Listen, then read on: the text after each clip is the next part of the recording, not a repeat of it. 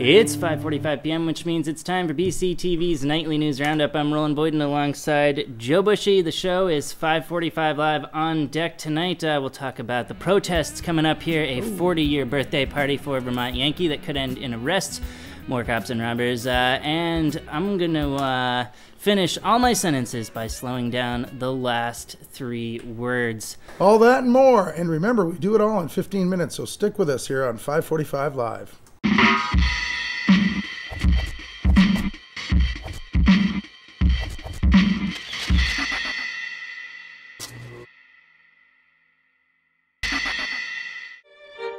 You're back. Who's back? I gotta take him with me. Little scouting mission's good practice for a boy his age. Do you forget how awful it was the last time you ran whiskey? I guess I do. Welcome back to this March 19th, 2012 edition of 5:45 Live. I'm Roland Boyden alongside Joe Bushy. We're going to jam-pack the next 13 minutes and 40 seconds here and take you through into the regularly scheduled news at 6 o'clock. That's footage from the trailer to Disappearances, the Vermont-made film from Marlborough College professor Jay Craven, based on the novel by Frank Howard Mosier. Craven is set to begin production this Wednesday in Marlborough on his fourth and supposedly last Mosier adaptation, Northern Borders, which will star an Academy Award-nominated cast that includes Bruce Dern, though it should be noted that Chris Christopherson won't be around to be awesome in this one. All right. With robberies aplenty in the local news stratosphere, we'll jump right in. Brattleboro police have connected Amber G. Monty to the Canal Street Gulf Station robbery, which occurred last month. Police have issued an arrest warrant for Monty for assault and robbery. Police Detective Lieutenant Michael Carrier says that Monty walked into the Gulf Station on February 26 and demanded money from the clerk, claiming that she had a weapon, and left the station with an unknown amount of money. Monty, who resides in Bellows Falls, is being held at the Cheshire House of Corrections in Keene, New Hampshire, on unrelated charges. And as police lock down one case, another pops up, with BPD searching for a man who robbed the Canal Street Circle K station last Saturday. Stills of the robber taken from station surveillance cameras have been released by the Brattleboro Police Department. Let's see if we can get that up on the screen. Police say that the man walked into the station just before midnight on Saturday, demanded money, and left with an unknown amount of cash. The Brattleboro Police are asking that anyone with information about this robbery contact them. Their tip line at 802-251-8188. All right, we'll move on with Thursday. Big day for a lot of folks. I'm hoping it'll be a big day for 5:45 Live as we take the walk ourselves from the Common to VY headquarters on Old Ferry Road to catch some of what promises to be quite a day. The day will begin with a brief rally in Brattleboro. I'll get you to roll this here teleprompter for a second. Teleprompter. This is up the Safe and Green website, which is why I'm staring directly at you when I read it. The day will begin with a brief rally at the Brattleboro Commons at 11 a.m., followed by a 3.5-mile walk up Route 5, Putney Road, to Entergy headquarters on Old Ferry Road. There's going to be some nonviolent protests going on here, where supporters can watch safely from across the street, while those interested in nonviolent protest will head across onto Entergy property. Now, I thought an interesting quote off the Safe and Green website for anybody out there wanting to get involved with this protest. This should be noted. All participants in the nonviolent direct action are required to receive training in nonviolence and have previously joined an affinity group. That's from Safe and Green off their website, so they do not want this mishandled at all. This is about a peaceful protest, and they're going to take it from there. Again, more can be found on their website, Googling Safe and Green Vermont. Right. And we'll be out there with the cameras. Should be a wild ride. Indeed. We'll see what we can catch. Yeah, there you go. Hopefully we don't get caught, right? It did occur to me. It has been known to happen in the past, so we'll have to make sure at least the new $3,000 HD BCTV cameras remain on the legal side of the line there. So. For sure. All right. Cell phones only after that. That's right. Next one's yours, Joe. All right, well, with all the talk of Thursday's protest in opposition to Vermont Yankee, the plant's many area supporters may be sliding under the radar.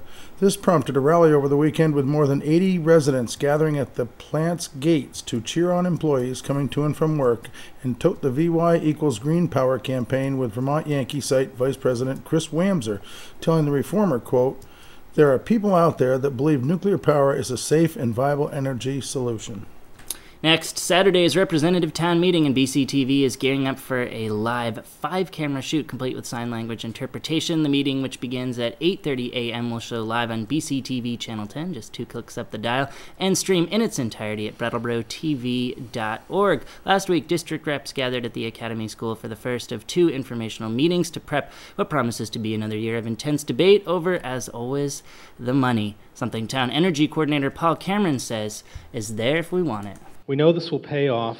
We helped the town 2 years ago apply for federal stimulus funds to install LED light fixtures in the transportation center that have cut electric consumption by 25% and so far saved over $4,800 annually. All right, we'll jump into weather ever so briefly. Did I cut you off? No? No, not at all. Coming up, weather. All Looks right. like it's going to be good for a few more days. Unbelievable. Let's see what they say at the high school. Here we go.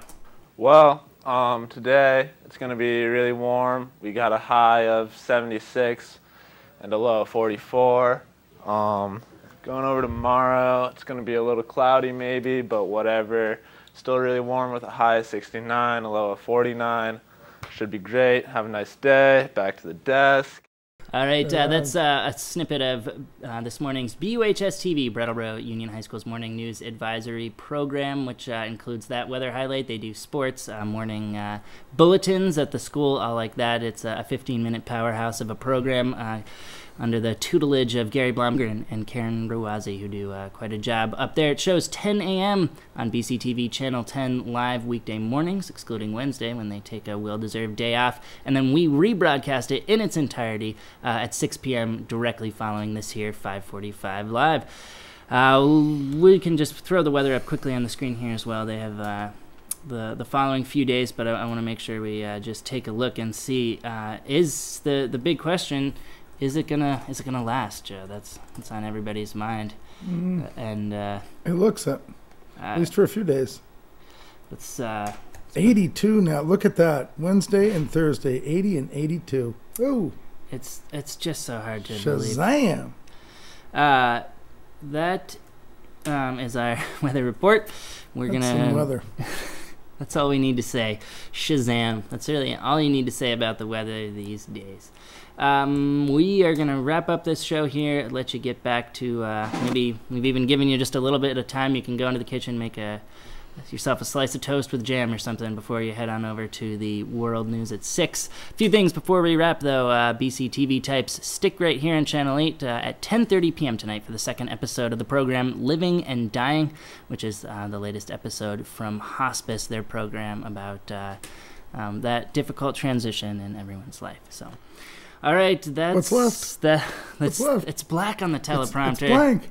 No. Are we just gonna talk for? We could wing it for 4 minutes and 42 seconds. Yeah, right. You're right. Well, thumb wrestle. Yeah. All right, that's means it's time to do the spiel, which is for BCTV and 5:45 live. I'm Merlin Boyden alongside Joe Bushy. Thanks to Nolan Edgar, our new intern, who's been working so hard on the show. Vlasta Popelka, our operations manager, who also slaves away to get us. Help us get it together is really what needs to happen with the two of us. We need a get it together agent on our side.